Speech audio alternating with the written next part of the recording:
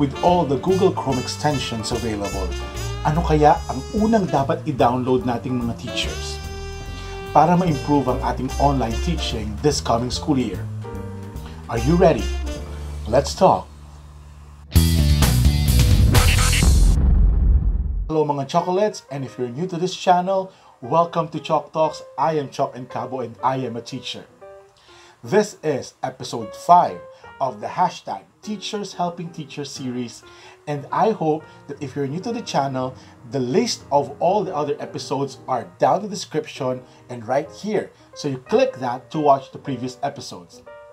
Make sure that you give this video a thumbs up, subscribe to this channel, and hit the notification bell para updated kayo sa lahat ng ating mga uploads in this series and in this channel.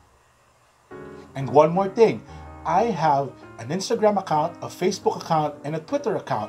So you can follow me there, mag-comment po kayo at malay ninyo kayong susunod na shoutout sa ating mga susunod na mga videos. So tama na ang promotion, mag-usap na po tayo. Ano ang mga Google extensions na gagamitin natin? Ang unang tanong niyo siguro, bakit Google extensions lang, Choc? Well, dear teachers, for this school year, our school decided to use Google Suite for Education, and I will be sharing to you kung ano yung mga ginagamit ko or gagamitin ko sa pagpasok ng pasukan na ito. So ang unang kailangan gawin ay gumamit ng Google for Education account. Pero kung wala, you can still access all these extensions and you can still use the Google Classroom kahit na regular Gmail account lang ang gagamitin. Ang kailangan nyo lang gawin is to register or to log in to Google using your Gmail account. And once you are registered already, pwedeng-pwede nyo nang gawin at i-download ang lahat ng mga extensions na i-share ko sa inyo. Are you ready? Let's go to my desktop. So hello everyone, ngayon nandito tayo sa aking desktop. Welcome. So ang una natin gagawin is for you to go to your Google Chrome browser. Okay? So once you open this, kaya nilipat lang ng pwesto para mas masaya. So unang-una sa lahat, ang kailangan nyo gawin is mag-register or mag-log in using your Google account or your Gmail. In our case, we're using a Google Education account. Pero kung wala, your regular Gmail account can work. So dito po sa taas, makikita ninyo ang lahat ng aking mga Chrome extensions. Ipapakita ko sa inyo kung ano yung mga ginagamit ko. Siguro ang unang concern ninyo ay, Choc, ano yung ginagamit mo ngayon? Opo, we are using at the moment yung ating screen recording app or extension, which is the Loom. That's L-O-O-M. Sana lang mag-load. Pero kung hindi ba mag-load, ganito gawin natin. So, paano ba kumuha ng mga extensions? Okay? Una ay, you go to Google Chrome Extensions, i-search nyo po yan, and then makikita nyo itong Google Chrome Web Store Extensions. Okay? Dito tayo pupunta, and ma-direct kayo sa site na ito. And, dear teachers, if you are going to look at the site, sobrang ma-overwhelm po kayo sa dami ng mga apps and extensions na pwede nyong mailagay sa inyong browser na magagamit nyo in doing your classes. So sa inyong extensions, you just look for L-O-O-M. Okay? Loom. Ito po yan. Loom for Chrome. So you just have to download this, and then ang gagawin nyo lang po, pag na-download nyo na, pupunta yan dito sa isa sa mga yan. Ito po yung logo niya. Okay? So, makita nyo, drawing natin para mas masaya. Okay? Yan. Pag may Loom na po kayo, nakikita nyo nangyayari ngayon. So, you can encircle or change. So, ito po. so mali, no? Basta yung logo na yan, okay? Yung nakikita nyo na nandyan. Ito po yung ginagamit natin ngayon. We call this Loom. So you can record this, and ang kagandahan dito, kung meron kayong education account sa Google, unlimited po siya. Ma-upgrade po ang inyong account. Pero kung hindi naman, I suggest that you limit your recording up to 6 minutes or less. Mga 5 minutes, huwag masyadong mahaba. Kailangan yung hati-hatiin yung lesson nyo kasi mahirap po yan. Okay, let's proceed to the next extension. Okay? The next extension that I want to share with you, dear teachers, is this. Ito po. Dual less ang tawag. So, anong ginagawa ng dual less? Search natin siya, ha? Dual less. Double L. Yeah. So, ang ginagawa po ni dual less, ladies and gentlemen, mga fellow teachers, ayan.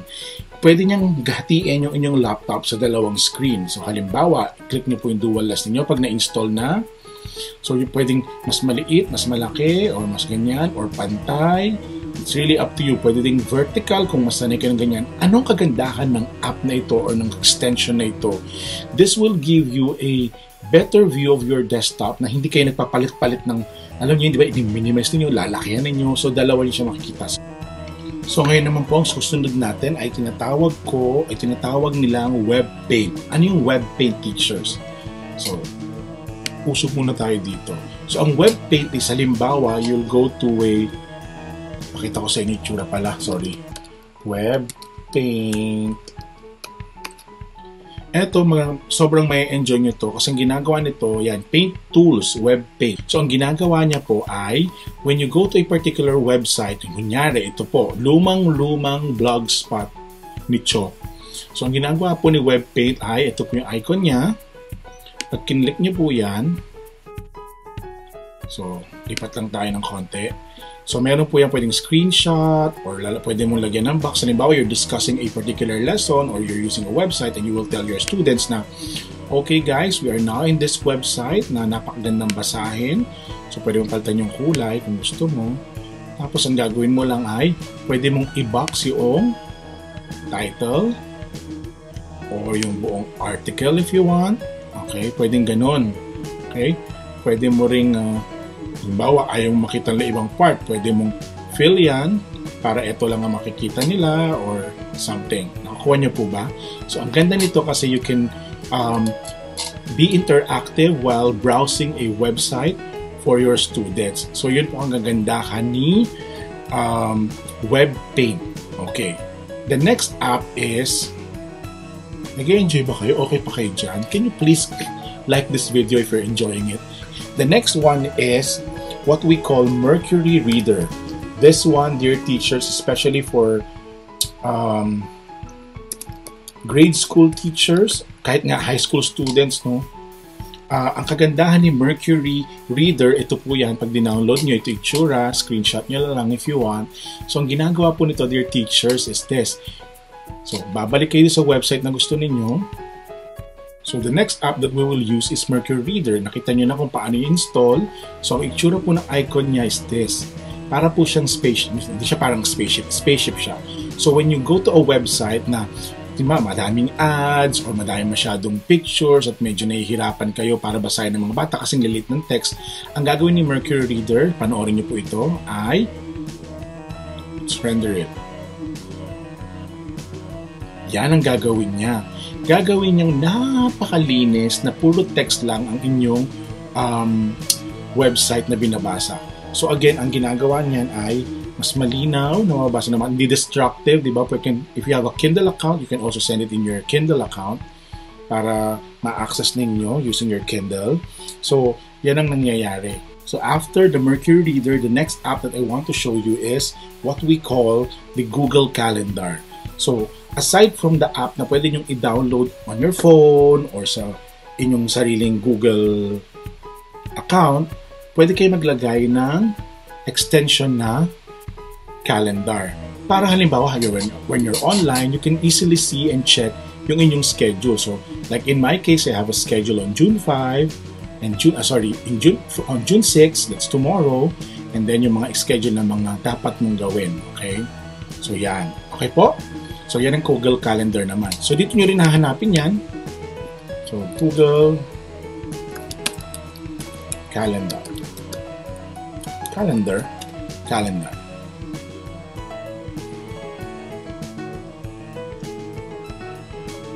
Yan. Ito po siya. Ito po yung ginagamit ko. Google Calendar. Ayan. para extension lang siya, andito siya. So madali nyo makikita yung mga schedules ninyo, di ba? Ang galing. So when you click that, it will direct you to your calendar mismo. Para kung gusto nyo makita yung details, etc. Mas madali. Okay? Easy access. Next is small PDF. Ano naman yung small PDF? So, for example, ang gagawin nyo lang is click this icon. Yan, itsura niya. Small PDF po yung pangalan ng extension. You can compress the document, convert a document, or yung PDF to PPT, or PowerPoint to PDF, JPEG to PDF, etc. Lahat ng klase ng conversion pwede nyong ilagay dito. Halimbawa po, mga kaibigan, there's a PowerPoint that you want to convert as PDF, as handouts for your students. All you need to do is to click this PowerPoint to PDF, and then you will be directed to this site. Ang gagawin nyo lang is to drag the file here. Okay? So, pwede yan directly from Google Drive, sabi niya. Do I need to install it? Mamaya na lang po. Pero, ang ginagawa ko, idadrag ko dito yung file mismo. So, i-minimize mo ng konti ito. And then, you go and check for a PowerPoint presentation or a document halimbawa, o ano man yung nilagay mo. Halimbawa, nga. So, dadrag mo lang na ganon yung PowerPoint mo. Tapos, i-convert niya na and you can download it. Very easy. So, that's small PDF.